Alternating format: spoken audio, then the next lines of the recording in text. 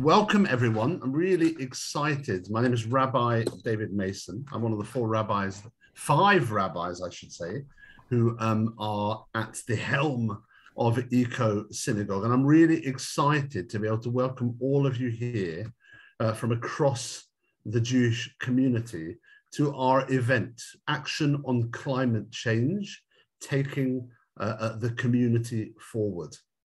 And I'm really excited that we are, of course, doing this with the Board of Deputies and with rabbis from across the denominations of our community. And that's really, really important. And I think it is amazing what's happening across the community. It's amazing what's happening across the denominations of our community. And we at Eco Synagogue very much feel that we are at the vanguard of this work. We very much feel excited and passionate about moving our community forward and building a greater climate consciousness through working with our synagogues and our organizations as well, and building local activists and synagogues that consider how they are and how sustainable and energy efficient they can be. And so that's really, I'm really pleased to say, impacted on the work that's going on across the community. And that's really, really great. And we're really happy also that we've been able to expand only just recently to bring on Rabbi Jeff Berger from the S&P, the Spanish and Portuguese communities. And I'm really, really pleased that we've got Rabbi Berger in as well. And of course, tomorrow is Tu B'Shvat, which we felt was an apt day to think about climate consciousness, the depth of conversations that we can have about protecting our planet, protecting nature, and protecting the community. It offers up some really, really great values. Today, the 15th of Shvat, the Mishnah, that old Jewish text, talks about today, tonight, and tomorrow as the Rosh Hashanah Ilanot, the new year for trees. And in some ways, it's where there is a meeting place between religion and its laws and its customs and its ideas and the world of nature. The idea that we consider a date after which we almost begin a new tax year, tithing year, for the fruit that comes from the tree, where law meets nature. And we often think about tshuva, repentance or reflection even, or return, as a concept related to religion, to a person, to people. But there's also a return to the land itself. And Tu B'Shvat is very much about returning to the land.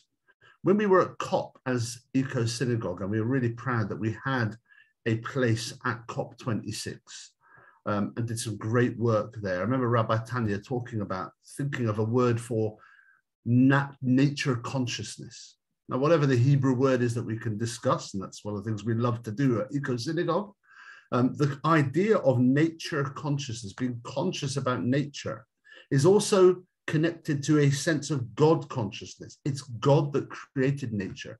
It's God that gifted us this world. It's God that deposited this world and the climate and the planet for us to protect. And therefore, Tu B'Shvat almost gives us a sense of talking about not just a consciousness of God or person or religion, but also a consciousness of nature as well.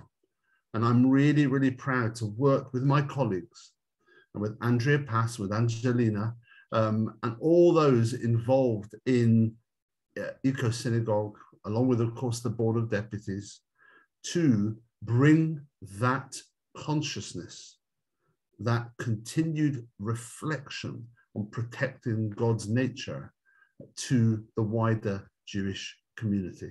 So with that, I'm going to hand over to Rabbi Jonathan Wittenberg to introduce our speaker and take you into our event today. Thank you, everyone. Thank you, Rabbi David Mason. And one of the huge joys of Eco Synagogue is working across the community with colleagues in all parts of that. And I'm very moved by that sense of nature consciousness and God consciousness and the sense of tshuva to our relationship with the earth and with the land. JPR, the Institute for Jewish Policy Research, recently conducted an important piece of investigation into attitudes to climate across the community. And we felt that a very, very good launching point for tonight was to understand better how that research was conducted and what its results were. And so in a moment I'm going to welcome Carly Lesoff, Senior Research Fellow at JPR, to present her research, and that will be followed by a conversation which will engage different sectors of the community, the denominations, but also the charitable sector and the corporate sector, and in looking at, well, what do we take from this research? How can it increase our activism? What David said, Rabbi David Mason just said, building activists and building climate consciousness. So those will be the next parts of this evening event. People are welcome to put, particularly during the conversation after the presentation, people are welcome to put questions in the chat or comments in the chat. We'll try to take note of them tonight, but certainly all of us will be taking note of them in the future and learning from them. So can I welcome you, Carly Lesoff, Senior Research Fellow at JPR. And I know you're going to share your screen and present some of your research, and we're going to talk about it afterwards. But first of all, can I ask you, what motivated JPR to see this as an important issue into which to conduct this research? Well, it's just so important. I mean, I read something a couple of days ago which said that the Jewish community should be treating this as importantly as an issue as important as anti-Semitism. I mean, it's very interesting to know how this issue is held in the Jewish community. Is it important, isn't it? And there's never been any research about climate change in the Jewish community in Britain.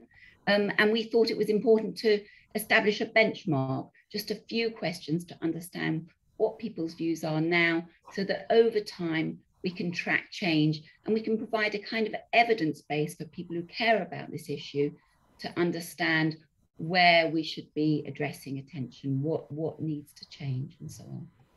Thank you. And that's really important to us as we want to change people's attitudes, to understand where the challenges might really lie and how we can go about them. So with those thoughts in mind, can I invite you to present your research, please? Absolutely. I'll just try and share my screen. If you could just confirm, can you see my screen? Yes, we can see. Fantastic. So the piece of work I'm about to present was a collaboration at JPR, and that was co-authored with my colleagues David Graham and John Boyd. And if you want to download the research, it's available on the JPR website, and it's actually in the invitation. And I can only got time to give you a few of the sort of top line findings, but nevertheless, I'll try and give you a flavor of what we found. You may be aware that JPR has a research panel. When the pandemic started, we realized it was incredibly important to be able to understand what was happening in the community. And so we did a survey where we asked about all kinds of things, the impact of COVID-19 on relationships and work and health and Jewish life. And then we repeated in the summer 2021, we went back to people, about 4,000 people, and we asked these questions again. And this time we asked some extra attitude questions about Israel and Gaza, about politics and Brexit, and about climate change. We only had space to ask 4 questions. So I apologize that this is very brief, but basically we asked, do you think the world's climate is changing? Do you think that climate change is caused by natural processes, human activity, or both? How worried are you about climate change? And to what extent do you feel a personal responsibility to try to reduce climate change? And that's what I'm going to talk about today, just those 4 questions. We took the questions from something called the European Social Survey, which is a very established survey. And these questions were asked a long time ago, 2016. So I'm just going to run through each of the questions in turn and give you the top line. So do Jewish people think the world's climate is changing? 92% agreed that it is, 69% that it was definitely changing, and the others said probably changing. And then we've got about 8% who either are very skeptical, they think it's probably or definitely not changing, and about 4% who just don't know or don't want to say. So that's the answer to that question. The second was, do you think that climate change is caused by natural processes, human activity, or both? And we found that 63% of Jewish people said climate change is entirely or mainly caused by human activity, with just 13% saying it's entirely caused by human activity. And then about another quarter say it's a bit of both. And then we've got a remaining 13% or so who either say that they think it's caused by natural causes or natural processes, or who don't know or don't want to say. The third question about how worried you are about climate change, this time 78% said they would express some worry. Now you might say that's good, you might say that's bad. It's hard to decide what's a kind of reasonable level of worry. But if you're somebody who thinks that there is a climate crisis, then you should be aware that only 17% of the Jewish community at the moment say that they are extremely worried, which maybe is an indicator of people who would say it might be a climate crisis. And then the remainder say they're not worried, not at all worried, or they're not sure. So the last question is I think the most interesting one, and it's to what extent do you feel a personal responsibility to try to reduce climate change? And here people were given a choice from 0, which means that they don't feel at all responsible, to 10, which was a great deal of responsibility. And overall, 3/4 of Jews scored 6 or higher, so above the middle. And in fact, the mean for the population who responded was 6.6. Well, what's interesting here is how it varies. It's not surprising to say that these 4 questions correlate with each other. They're associated with each other. If you're in the group of people who say the climate is definitely changing, your group scored on average 7.4 for personal responsibility. Probably changing, 5.5. Probably not changing, 3.7. Definitely not changing, 0.4. So you can see that there is a range of views, and your sense of responsibility varies according to your belief in climate change. And the same is true for whether you think it's entirely, mainly human activity or natural activity. One attitude is strongly associated with the other. And again, the same is true with whether you're extremely worried, somewhat worried, not at all worried. And I think that's important because my belief is, this is not evidenced, but that if you feel a personal responsibility to reduce climate change, you're more likely to be acting, and feeling responsible is associated with these other attitudes. So I think it's very important people keep having the argument and keep discussing. So yeah, this is digging deeper then. Who are these people, and are there key differences in age or gender or religious affiliation or other factors that lead people to have certain kinds of views? Thank you, Rabbi Jonathan. That's exactly what I'd like to share with you now. There are very important variations. Women are slightly more likely to be concerned about the climate. Younger people also, but not quite as dramatically as you might expect. Certainly our young people are amongst our climate activists, but there's a variation amongst young people. Those 2 factors are important. Economic situation is very important. People who are struggling financially are less concerned about the climate. They have other priorities in their life, perhaps. And there's a very strong difference according to whether people have a degree or not. So people with a degree are more concerned about the climate than people without a degree. Now, all of those are important, but not nearly as important as 2 other factors. A very strong issue is political affiliation, and I can come back with more detail if you want, but very crudely, there is a right to left variation. So if you are a conservative voter, you are much less likely to have positive climate change attitudes, or perhaps to see yourself as aligned with climate activism, which perhaps isn't quite the same thing. And similarly, there's a big difference around denomination. So liberal, Reform, and Masorti Jews are more climate positive, non-members somewhere in between, S&P not far away actually, and then the United Synagogue, and then actually quite substantially less conscious of the climate, either because there isn't the concern there or not the awareness there in the strictly Orthodox community. So those are the main differences. So I'm going to draw to a close now so that you have time for discussion. But essentially, I've drawn attention to this relationship between these different attitudes and how they're driving personal responsibility.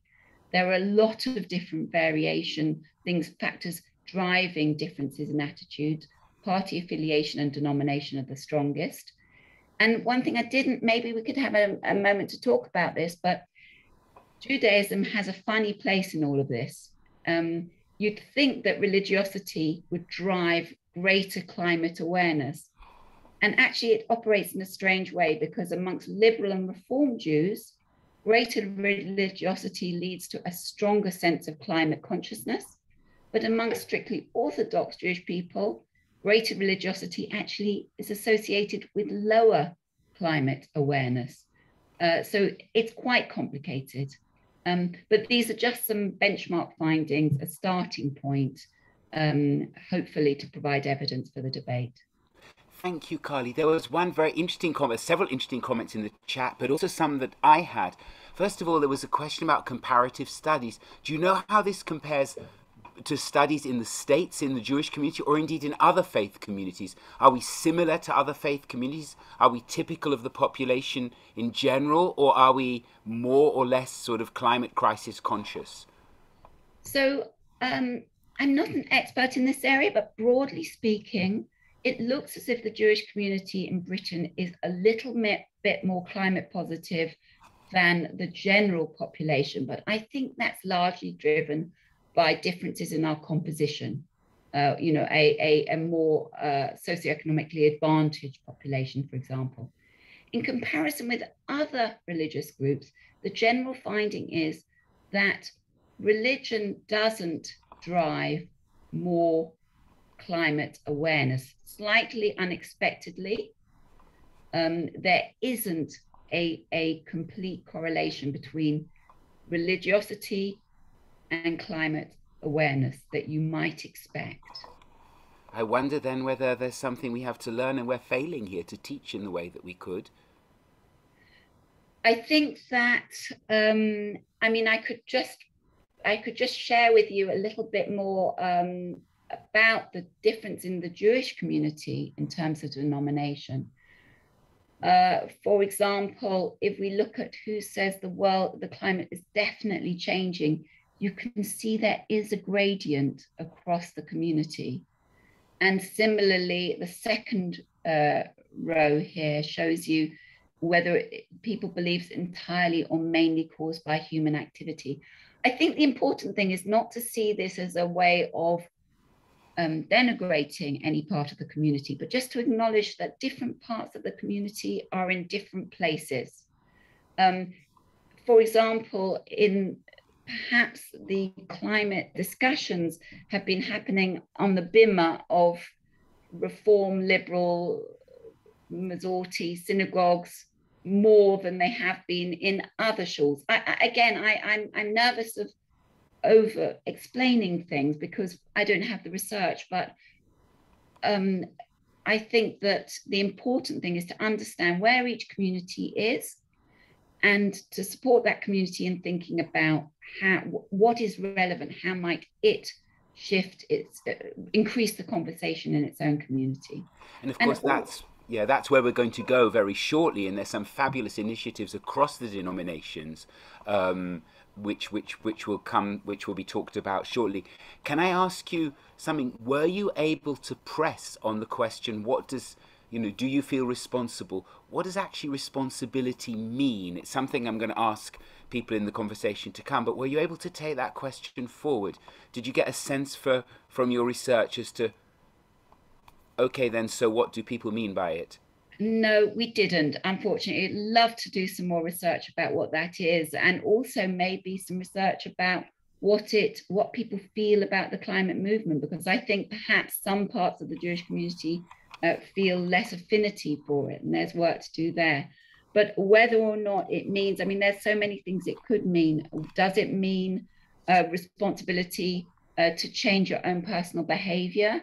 Does it mean to be part of a kahila, to be an activist, to press politically, or to press corporate organizations? But no, I'm afraid at this point in time, I don't have good research evidence to support your debate. I wish we did. Well, I hope we'll be able to take that. We're going to bring you back after we've had a wider conversation, Carly, to ask what sort of comments and what perhaps future directions in research that might prompt. But thank you, and thank you to JPR for undertaking this research, which is going to guide us now in our work ahead as Eco Synagogue and in all the different sectors of the Jewish community. That's great to hear, Rabbi Jonathan. Thank you, and we're bringing you back shortly. I want to welcome, we've got quite a panel, a very rich and skilled panel of people who are deeply involved, many of them for many years in this area. So I want to welcome Naomi Verber and Rafi Adelston, Andrea Pass, Ian Lancaster, Rabbi Tanya Sankovic, Laura Hendy, and Andrew Lee from the Board of Deputies, our partner in this. If you'd join me, and we're going to, Carly, if you could kindly unscreen share. Sorry. And we're just for a little bit. And we're going to be talking together. And what I'm hoping to do is manage this as a conversation. So there's so much more that everybody has to say, and we're looking forward to a future event in which different organizations can present their plans and their strategies and their hopes much more fully in 2 or 3 months' time. So this is kind of a taster and a provoker. And I'm going to introduce people on the panel, each in turn, and not necessarily ask everybody exactly the same questions. So, Laura, first of all, you were formerly a chief executive at Our Carbon, and now you're sustainability officer at World Jewish Relief, which is about to have a superb kind of mission statement on its work on climate and resilience. First of all, can I just ask you, clearly, World Jewish Relief thinks this issue is really important, or it wouldn't have appointed a full-time person like yourself. Why is it so important in the charitable sector? Hi, thank you. Very good question. I think for us, we see climate change as something that we have a Jewish and a humanitarian imperative to be doing everything that we can on.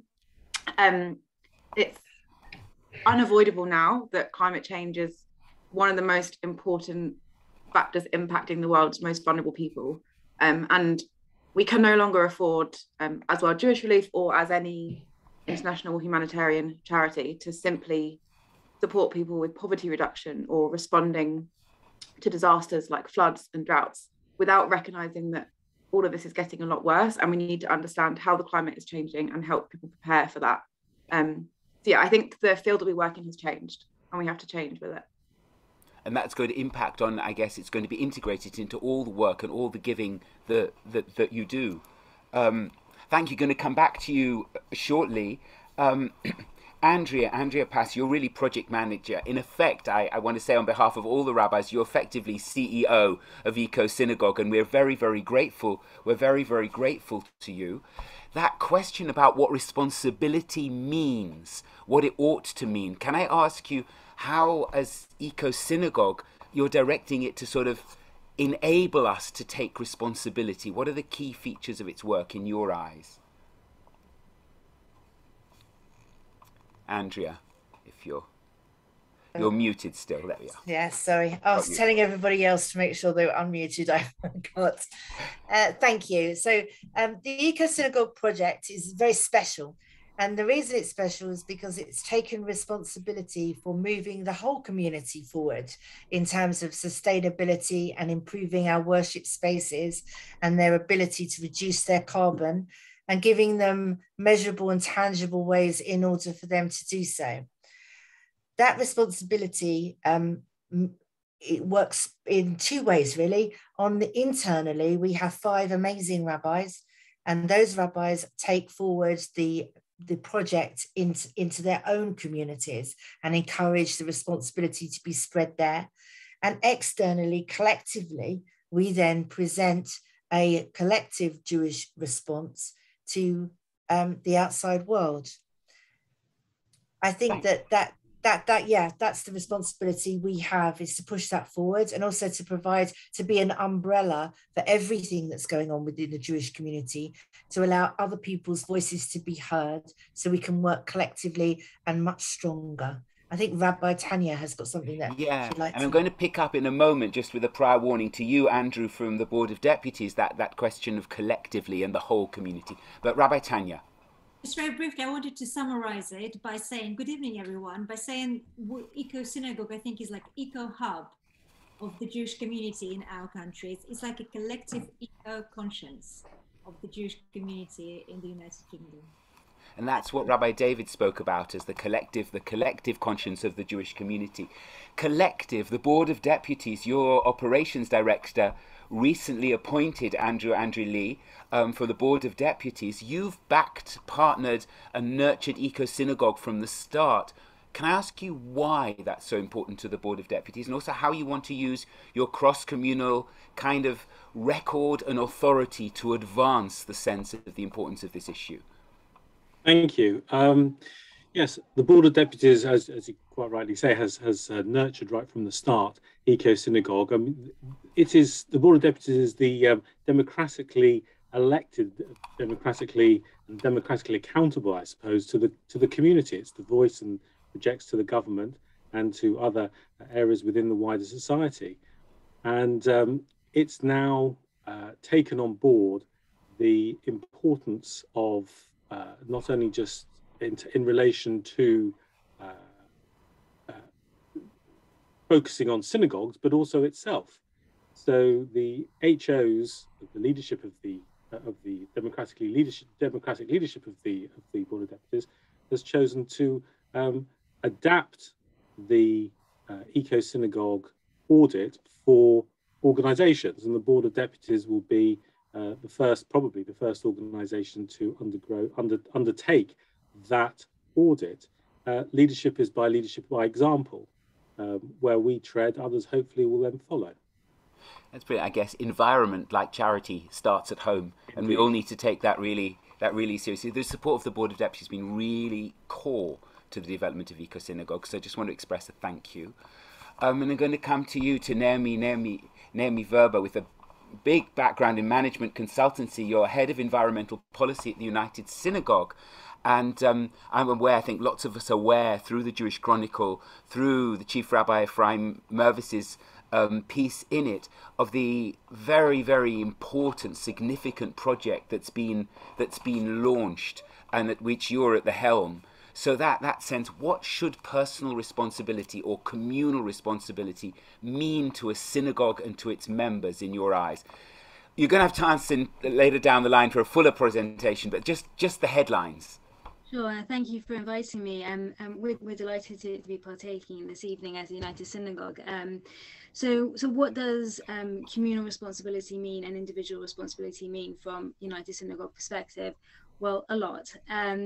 From a communal perspective, the work that was done by the Institute of Jewish Policy Research really honed into us how important it was to respond in terms of the United Synagogue community to the environmental crisis. Their research showed that within the United Synagogue members, there was over 60% were concerned or very concerned about the environmental crisis, and more than 7 out of 10 wanted to take action on it. So that gave us a mandate, if you like, to say this is important, and we know our members find this very important. So communally, we have the size and the scale and the resources to do a lot across a large number of organizations. So the approach we've taken has very much been based on the Eco Synagogue foundational work you did with the audit. You kind of showed us how to approach all parts of communal life, how you use your building, what you eat, what you talk about, how you educate, etc. And we built 7 projects around that for our first year. So that's the sort of communal element of it. And Dorot is being rolled out across all our communities. We're sort of tackling each project together in a stage plan over a year. So there's very much a sense of, we're starting this together, we're going to progress together through it, we're going to feedback together through it, and we want to work throughout with Eco Synagogue to roll out these projects. And then from an individual perspective, this is not just about sort of, head office making policy that Shuls or employees need to follow. We want to partner with our communities, our rabbis, our rebbitzins, our employees throughout, to understand, okay, how does this really relate to you? What do you want to do more of? What are the difficult things? Where are the challenges going to be? And we've spent probably the major part of the last 3 months has not been coming up with the projects or the practicalities, but consulting with people and understanding, how is this going to work realistically? And how can we make sure that we're partnering the whole way through?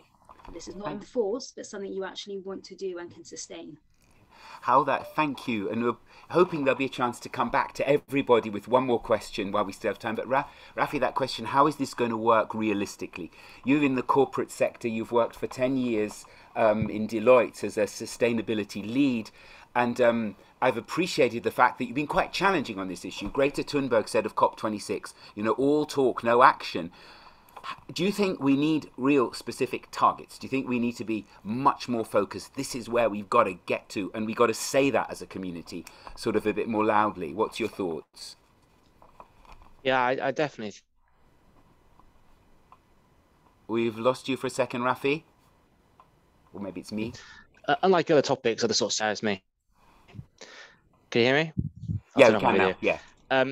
Unlike other social justice topic, climate change is quite easy to measure your success, right? Being able to count the amount of emissions that you're able to reduce is a tangible impact that you can make, and being able to do that is within our gift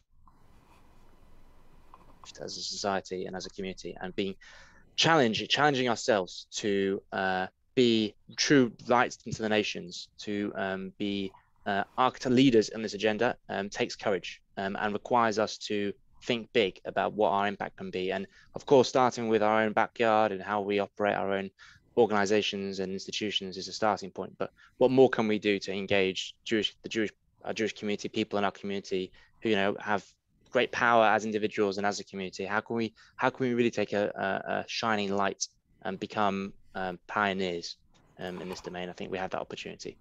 I really appreciate that. And one of the things I'm looking at in my own community is how can we turn the work we've done on the audit into a strategy and say, this is where we need to be in 1 year, in 3 years, in 5 years. I think that is really, really important. I'm turning to you last here right now, but absolutely not least, Ian Lancaster.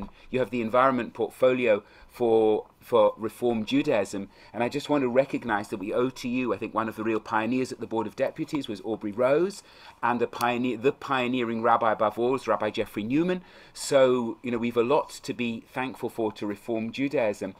Can I ask you, you've wanted as an organization to affiliate with Eco Synagogue. Why is that so important to you? We take the view that there are 3 components to what we as a movement, we as a representative organization need to be doing. And one of the things we need to be doing is setting a lead. We need to set an example for our members. So we're trying to be, as an organization, as green as we can be, slow but steady. We wish to be a part of Eco Synagogue because we want to show our members that they should also be part of Eco Synagogue. We want to encourage our members to recognize the issue and to act on the issue. But also, I think it's important that as a synagogal representative organization, we give them the religious underlying rationale for why this is important. I mean, we all know we all know JPR has just shown us that a significant percentage of Jews in this country know that climate change is a significant factor. But it's worth us setting out the progressive Judaic rationale for why we need to be taking steps, starting, of course, with the extremely well-known phrase Tikkun Olam.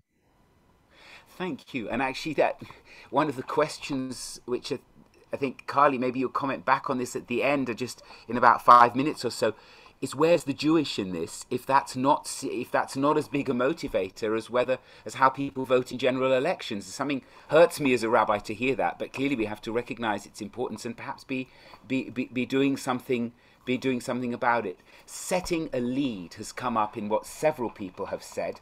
So I want to come back to, maybe, I don't know whether it's you, Andrea, or Rabbi Tanya here, to say, setting a lead in Eco Synagogue. How can this overarching organization help us set a lead? Well, Eco Synagogue has a really unique place within the Jewish community, exactly because of this united voice. And at the moment, we have 5 rabbis representing 5 movements. And that idea of unity, on the one hand, as the united Jewish voice, gives us strength.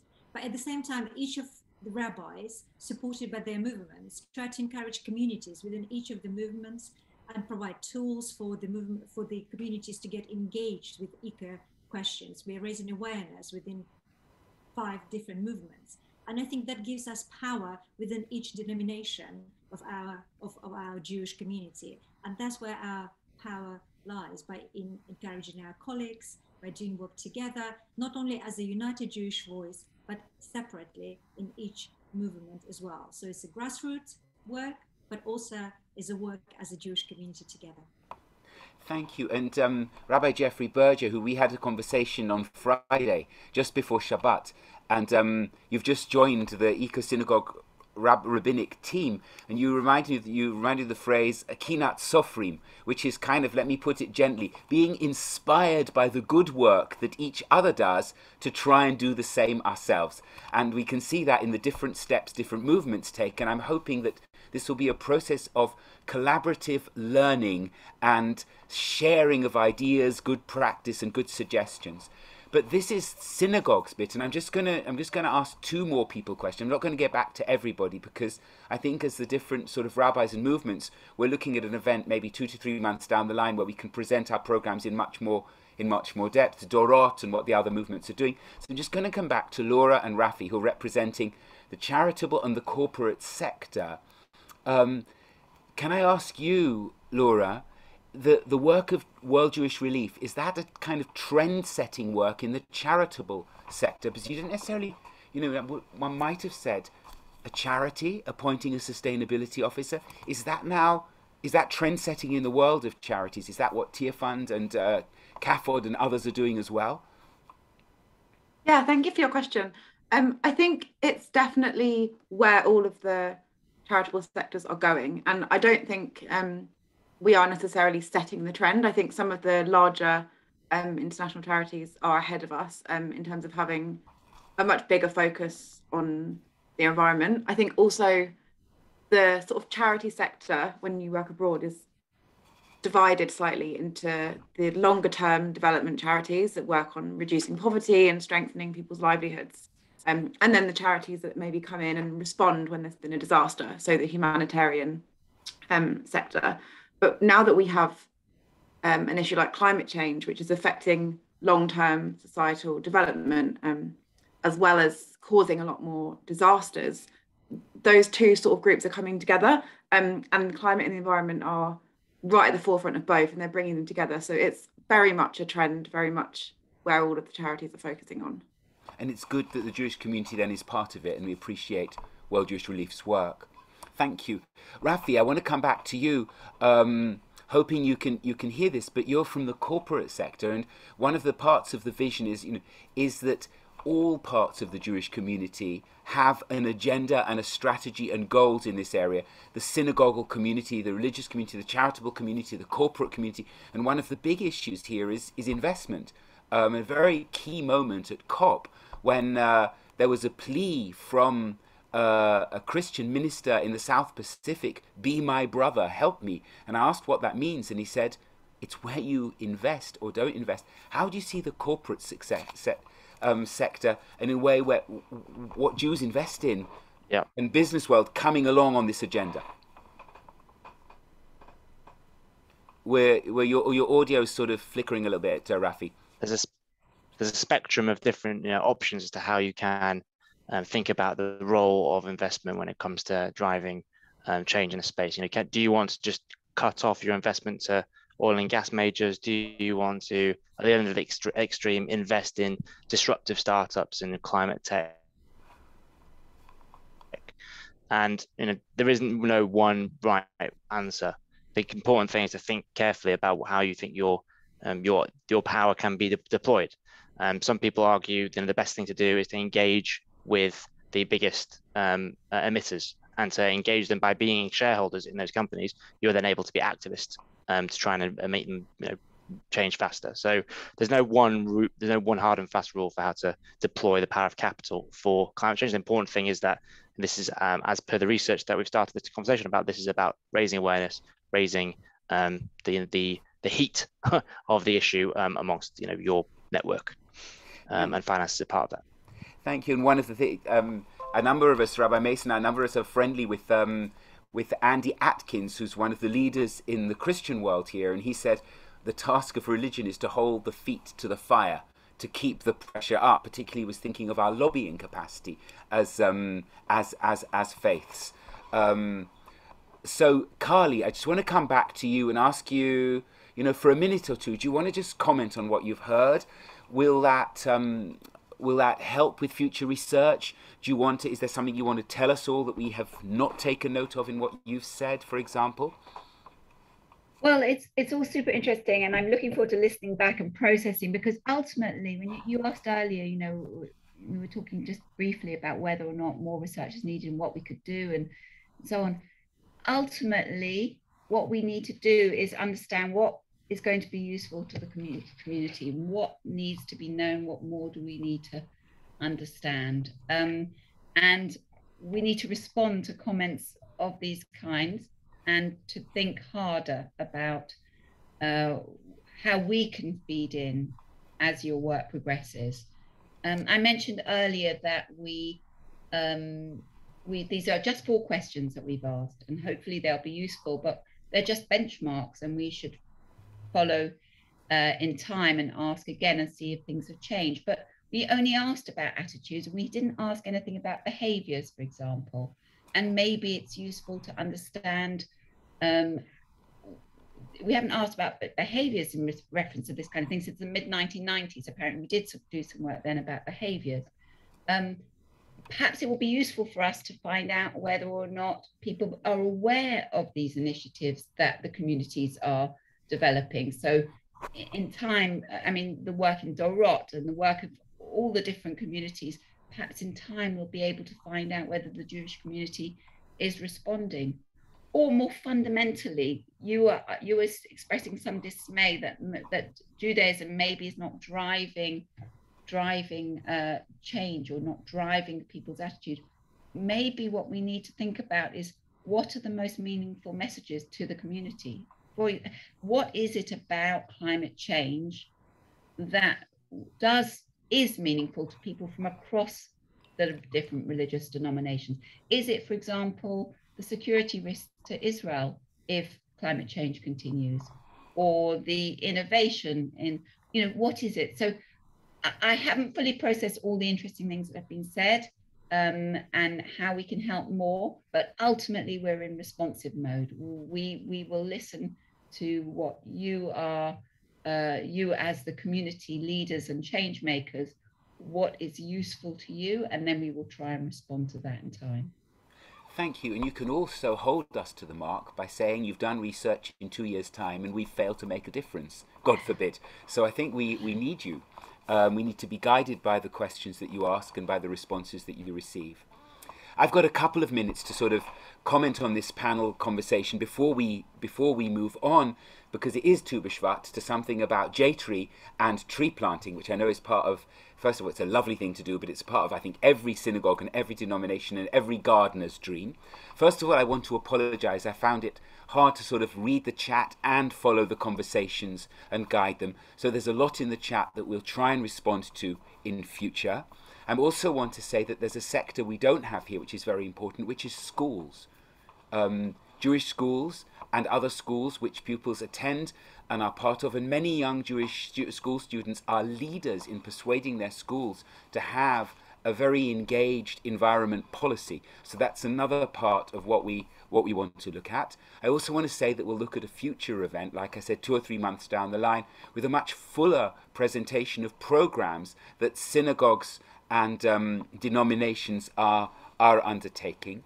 But one of the things I want to highlight here is the bringing together of different sectors of the community and their different disciplines: the charitable, the corporate, the synagogal, the school, the educative, and how we can learn from each other, inspire each other, and move forward together, because this issue is urgent, and for many of us it's become one of the driving passions of our lives. For me, that when you say V'shinantam levanecha in the Shema every day, you shall teach them to your children. If I don't leave my children, if I don't meet my utmost to leave the children a livable, sustainable, bio-rich, beautiful world, what Torah am I teaching my children? So it's an absolute driver here.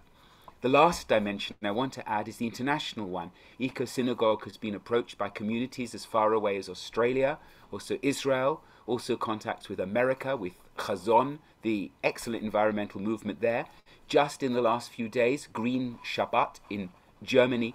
So the more we can learn from each other and take things forward and be embracing in our approach, in my view, the better. There are many questions out there. I won't say we'll leave it there. We'll look at them, be provoked by them, and take as much as we can forward. There's going to be now, because it is Tu B'Shvat, the birthday of the trees. I am a tree-hugging person. There's going to be a presentation from jtree.global, and then some words of conclusion by Rabbi Jeffrey Berger. Thank you. Hello, everyone. JTree is a project of Eco Synagogue, and we recommend that anybody who wishes to plant trees for their community, for whatever reason, does so through JTree, because it's the communal response, the Jewish communal response, and it plants in areas of where they've been researched. I don't generally work on JTree, but Angelina does. But Angelina's got terrible sore throat, so I'm going to read out what she has asked me to say. So JTree Global was conceived following a report by Professor Growther, endorsed by the United Nations in the summer of 2019, on how many trillion trees were needed. I'll say that again, trillion trees were needed worldwide, and critically, where they were needed. It was launched at Tu B'Shvat 2020, just before lockdown, in the UK and in the United Synagogue. And it is led here by Jonathan Drury, author of Around the World in 80 Trees, Rabbi Wittenberg and others, and in the US by Chazon and Dr. Ace Levine. So JTree is a collective Jewish response to the climate emergency, to plant trees and protect forests. Trees sustain all life and store carbon. Scientists believe that planting trees is the most effective way to limit climate change. And the UK alone needs 50 million more trees. Our partners. So our planting projects must be ecologically and ethically sound and must be for the benefit of the community. And they're researched really very carefully. JTree's partners are balanced between the UK and abroad, and they've been chosen for their integrity and effectiveness in sustainable tree planting, working with people such as the Woodland Trust, Seed Madagascar, International Tree Foundation, who works with communities in Africa and the UK to carry out sustainable community forestry projects. So JTree is a separate but partnership project to Eco Synagogue, and it enables those communities taking the environmental audit to improve their environmental credentials through conservation, planting, and community engagement. JTree enables the Jewish community to collectively add to the total trees planted, either through individual or community donations for simchas and other special events. So one I know of recently, there was a bar mitzvah, and the bar mitzvah family planted a tree for every one of the friends of the bar mitzvah that was there. So trees sustain all life. They absorb carbon dioxide and they give out oxygen, as I'm sure everybody here knows better than me. Scientists believe that planting trees is the most effective way to limit climate change. And the UK alone needs, as I said before, 50 million more trees. So we can do so by donating, by gifting trees on special occasions, by compensating for unavoidable travel or carbon emissions from our home, car or workplace, and by planting trees with our own hands. So the whole tree planting through JTree, if you donate through JTree, you can be assured that each tree planted is in exactly the right place for the right purpose and is the right tree. And that's why we would commend to everybody looking to do some tree planting to do it through JTree. Thank you very much. Thank you for that presentation. And if you go to the site, there are a wonderful range of pictures of what people are doing and have done. We're going to conclude with words from the newest rabbi to join the Eco-Synagogue Rabbinic Team, Rabbi Jeffrey Berger, and I just really appreciate your participation in our work, in which you've been involved in different ways for a long time. Rabbi Berger. Thank you, Rabbi Wittenberg, and thank you to the entire Eco-Synagogue team for the opportunity both to give the summary and the vote of thanks, and also for welcoming me so warmly onto the board. In offering a summary of tonight's vote of thanks, I would highlight the following recurring key points. It is wonderful that through Eco-Synagogue and our partnership with the Board of Deputies, we have one focus across Anglo Jewry. We are delighted by the early spade work which has been carried out by the various communities represented here this evening, as well as the announcement this week of the new Dorot program. By sharing our ideas about best practice, we make it possible for communities both large and small, affiliated or unaffiliated, as well as for each of us as individuals to significantly mark where we are in this process and what lies ahead.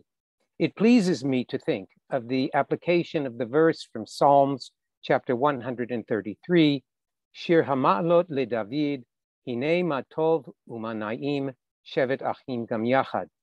A song of ascents of David. Behold how good and how pleasant it is for us to dwell together in unity.